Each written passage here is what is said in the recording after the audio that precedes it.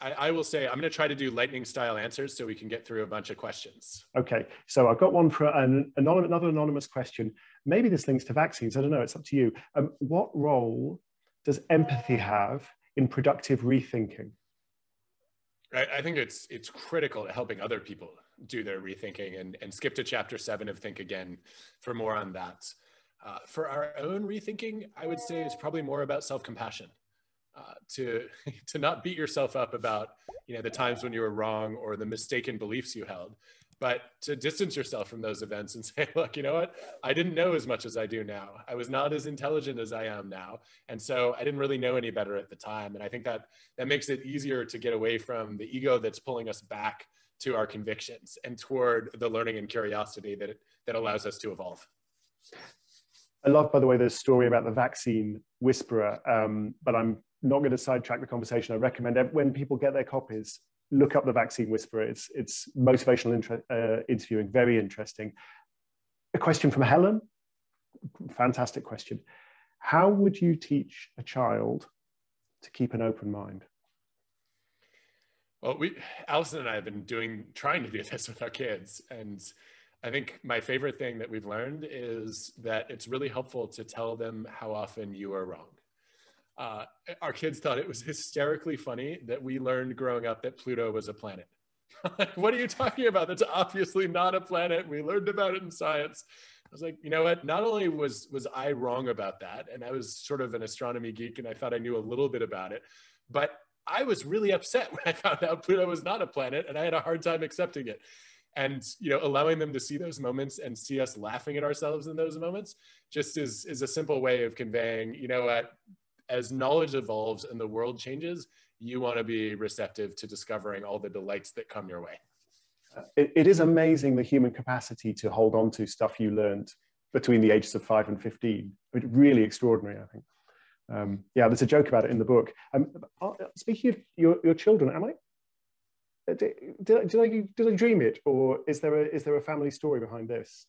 Yeah, we were trying to come up with a cover for the book, and there were all these optical illusions that just didn't work. And we wanted something that would make you think again. And I was talking about it one day, and our 12-year-old daughter, Joanna, said, well, what if you had a candle or a match with water instead of fire? Yes, that's it. And it even relates to the firefighter story in the opening of the book. This is perfect. So I have, since then, I've completely rethought where I get all my ideas. Now our kids are the first place I go. Yeah, I'm still astonished. It's a terrific cover. I need to get my children working harder for me. So another question. Like, I'm surprised. People are sending in questions. It seems like this book, all these questions are anonymous, it turns out, for some reason.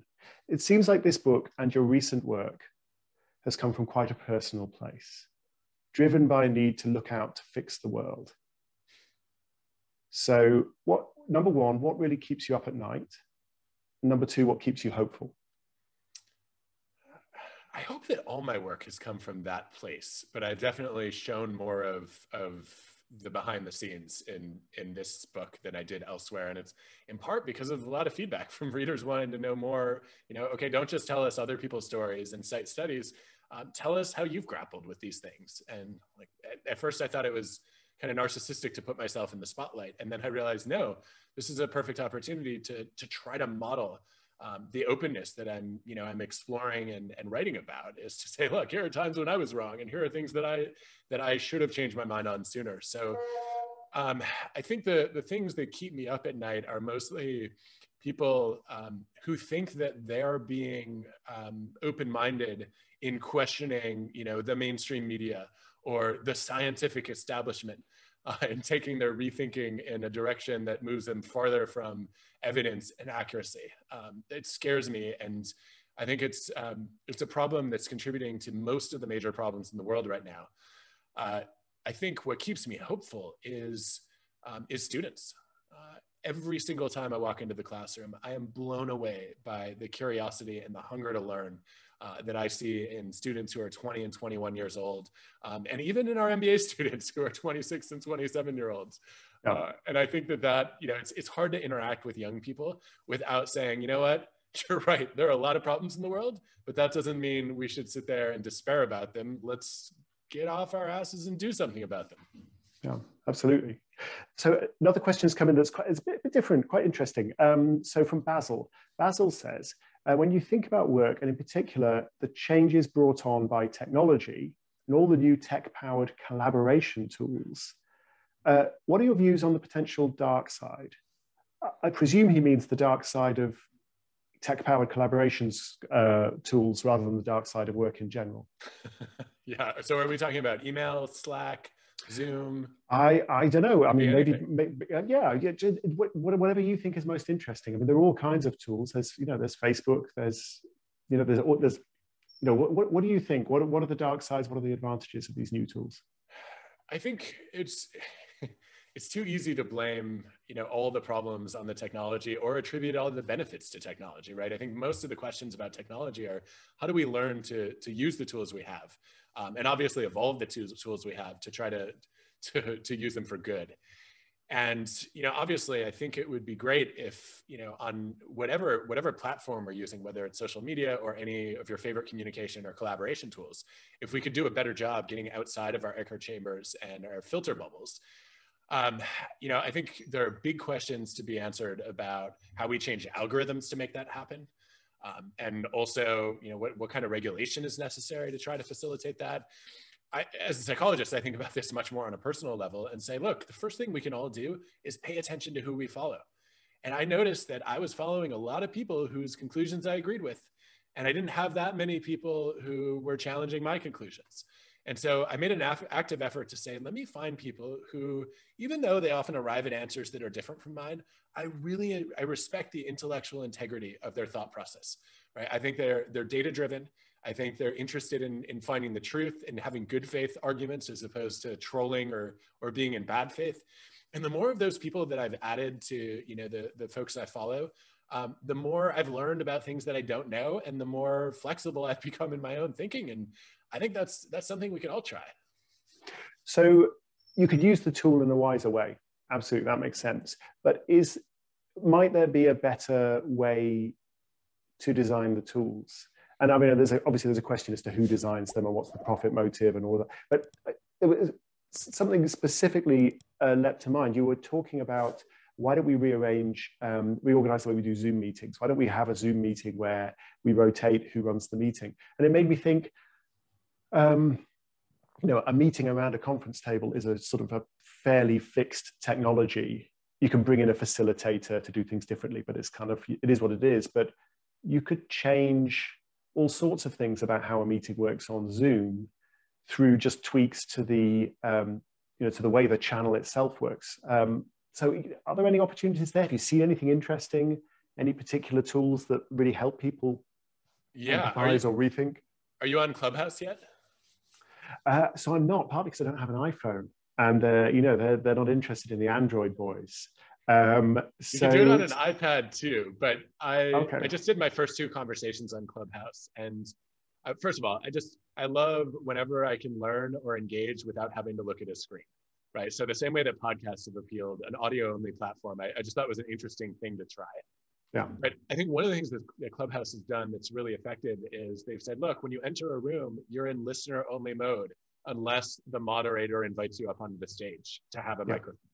And so the level of curation that happens there compared to Twitter, for example, there's a dramatic difference, right? On Twitter, it's like anybody can walk into the town square and voice their ignorant opinions, right? On Clubhouse, if you join a room and you've invested in somebody who's credible, who's thoughtful on the topic that they're speaking about, you're entrusting them to say, okay, let's actually try to move the conversation forward here.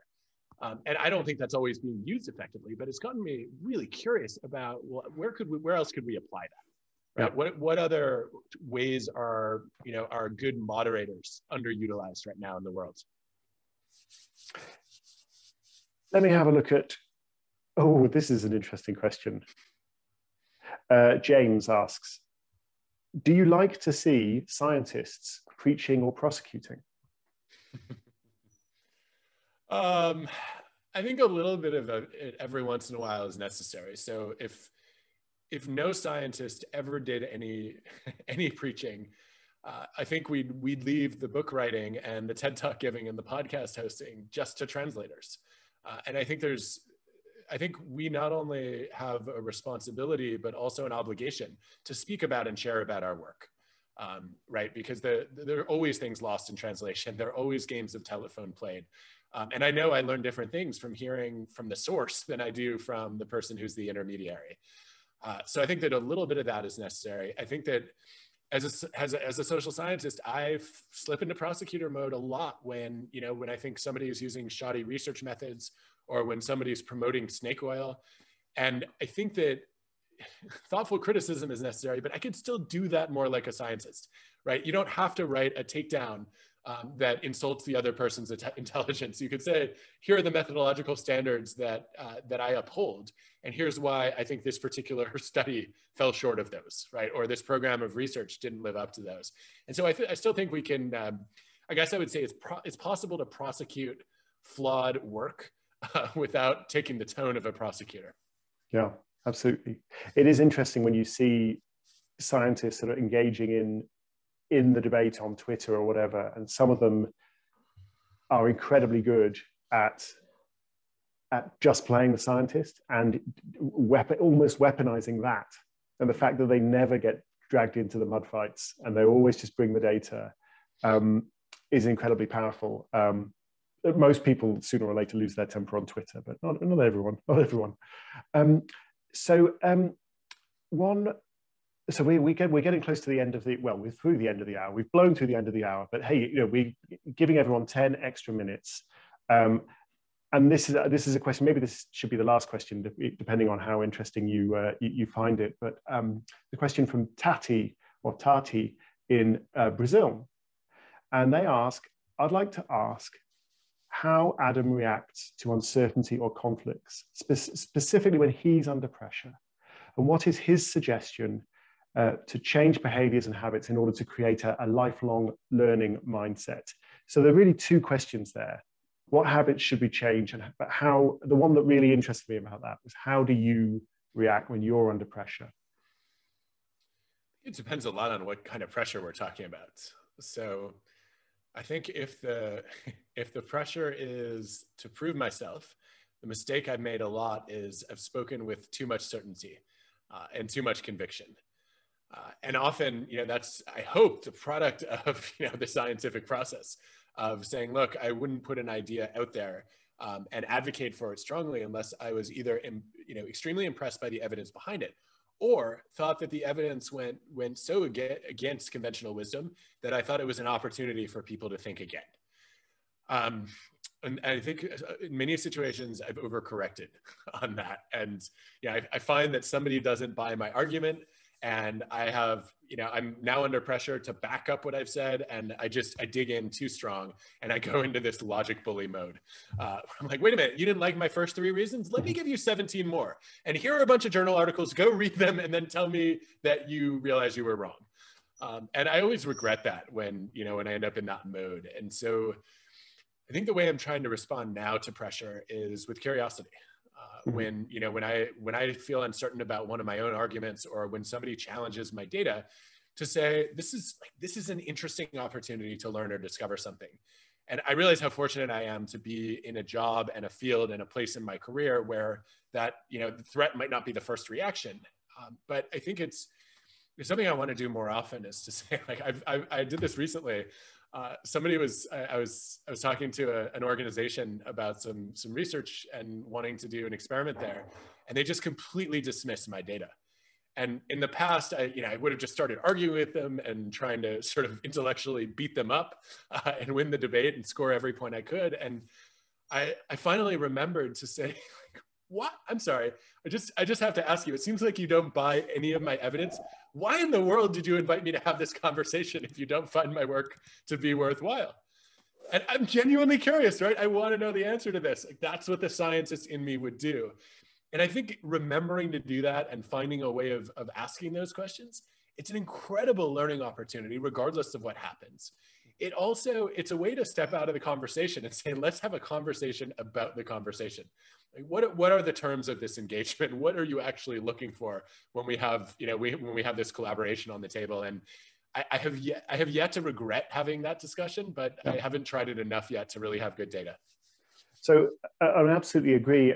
I mean, my own book has got 10 rules, and then at the end of the book, the golden rule is curiosity. You can ignore all the other 10 rules if you're actually curious and you're genuinely open-minded. It's such a positive way of approaching the world. But I just wanted to amplify the question a little bit, talking about dealing with real uncertainty. And I think back a year ago, exactly a year ago, all of us were suddenly realizing, hang on a minute, this could be real. This is actually happening. Italy's in lockdown. I mean, fine, China's in lockdown. China's a very, very long way away, but Italy's in lockdown. Suddenly Spain's in lockdown. Suddenly New York's in lockdown. There's deep uncertainty about everything. Everything's been turned on its head. All your speaking gigs are cancelled. The bookshops are all closed and you're writing a book. Was there anything you learned in writing the book that you found, because you were halfway through the book at that point, I'm sure, that you found useful at that moment? Yeah, there was. I think for me, it was an excuse to try to take a long view and do a little bit of forecasting. So I tried to make some predictions about what I might be rethinking by the time that the book came out. And I got some of those things wrong. I was closer to the mark on some of them, but it was a good reminder for me to say, okay, part of the reason that, honestly, Tim, part of the reason that the pandemic has been as awful as it's been is a lot of people didn't want to believe that we were going to face it, right? Then that COVID was going to be as deadly or as transmissible as it's been, then that the pandemic was going to last as long as it did. We could add in masks and all sorts of other, things that people questioned along the way. And I think that what I found helpful while writing the book was saying, okay, if I had a time machine and I could go back to the last pandemic. So let's say a couple of years before, if I could go back to 1915, what are all the things that people would have been extremely confident in, even certain in, that just 5 years later, they all would have thrown out the window? And there's a version of that I'm living right now. And I don't want to be that idiot. Right? I don't want to be that person who's so sure until I find out everything I assumed was wrong. And I think that idea of mental time travel has really stuck with me to say, and you can do this at any point in your life and with any point in history, right? I think often about the silly things people believed about science in the 14 and 1500s. The horrible practices like slavery that many people just didn't question in the 1700s, right? And I think that every time I look back and think about all of the convictions and beliefs that people made part of their identities in the past and how wrong or incomplete they were, I think, well, people are going to look at us one day and think we had silly beliefs. And if that's not an invitation to be open-minded, I don't know what is. Well, thank you, Adam. We should probably leave it there. Hopefully people are now mentally time traveling back an hour and 10 minutes and thinking, if only we could start this conversation all over again and just have another 70 minutes of Adam dropping pearls of wisdom. I've learned a lot. I've had a great time. I'm sure everyone else has. Many of you have been wise enough to buy Adam's book. You should all buy it. It's terrific. He also presents the WorkLife podcast, which is fantastic. He has a newsletter. He's on Twitter, Adam M. Grant. He's inescapable. He's like Thanos. You can't get away from him. And he's a lot more fun than Thanos. So Adam, thank you so much for joining us. Oh, Tim, this has been such a treat to do this with you. And I want to say, anybody who hasn't read Tim's book, How to Make the World Add Up, if you're in the UK, or in the US, it was called The Data Detective. You will not find a more useful guide to understanding how to reason with numbers, make sense of statistics, and actually bring some clarity to all the data that are confusing us right now. Highly, highly recommend. As you can see, infinitely curious, endlessly knowledgeable. It's a book that will make you smarter. And Tim, I am just overjoyed that I get to turn the tables on you next month and interview you about your book. Do you want to tell us the details on that? Yeah, so that is going to be, I think, March the 15th, and it's going to be with a sort of mountain time or something. I lose track. It's on my website, timharford.com. All the talks on my website, and yeah, it's going to be great. And I told you he was a nice guy. So Adam, thank you so much. I promised the How To Academy we would definitely be out by Q2, because otherwise their website breaks. So we better stop. Thank you so much. Thank you for the book, and keep safe, sir. Well, thank you. And thanks to everyone for joining us today. Such a treat to have a chance to share ideas, and I hope you all enjoy your weekends. And thanks to the How To Academy.